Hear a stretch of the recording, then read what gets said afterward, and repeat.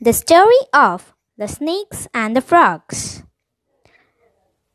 Once there was a water snake who lived in a pond which he claimed to be his own. Not far from the pond there lived another snake, a viper who often went to drink at the pond and said the pond belonged to him only. The water snake challenged the viper, and the two snakes decided to settle the matter once for all by fighting a duel. The frog supported the viper because they did not like the water snake. They croaked frantically when the two snakes had the duel. The viper won the battle.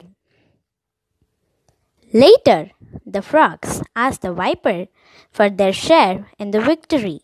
The viper began sizzling, and when the frogs asked what he was doing, the viper said, "I'm repaying you in the same manner you helped me."